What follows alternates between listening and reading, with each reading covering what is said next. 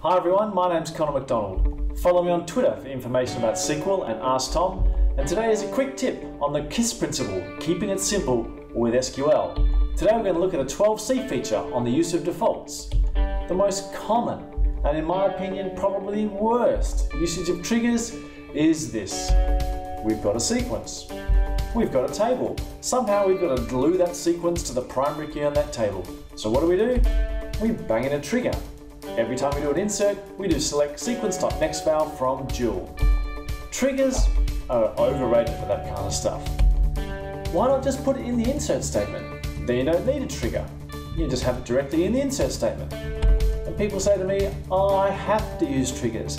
Yes, I follow Bryn's Llewellyn's blog avidly and I've read his YPL SQL paper and I 100% agree. And in a perfect world, I would take every single one of my insert statements and I'd have a really strict procedural control layout in front of them. But where I work, everyone's cowboys. We don't get that control. There's insert statements everywhere, in all sorts of layers, all over the shop. It's a giant mess. So I have to use triggers. Anyway, what harm could it do? Well, let's look at a demo to see what the cost is of having those triggers. So here's our demo. We'll create the sequence, we'll give it a nice healthy case size, and we'll create our table. Here's our trigger. I've used the shorthand syntax here to assign our sequence value, but that's equivalent to select nextVal from Joule.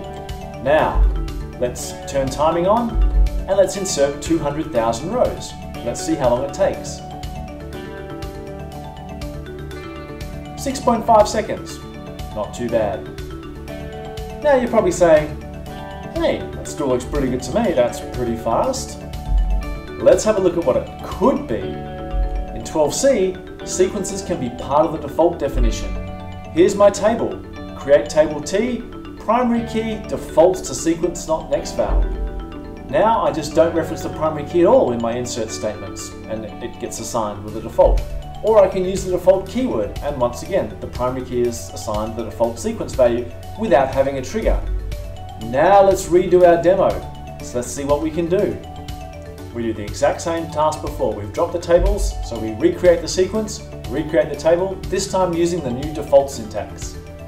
We turn timing on. Now let's do our insert again. 200,000 rows. It's done. 0.9 seconds. Oh my goodness. It is ridiculous how fast the Oracle database can stuff data into a table when you give it a chance. It's incredibly quick. Now you're probably thinking, even with the triggers, it's fast enough for me. I don't need hundreds of thousands of rows to be jammed in per second. It's good enough for me with the triggers. But what is a trigger? A trigger is code. And when you've got code, what have you got? You've got source code control. When you've got source code control, you've got change approval meetings to go to get that stuff promoted. You've got managers to deal with. Do you really want to be spending your developer years just dealing with all that red tape?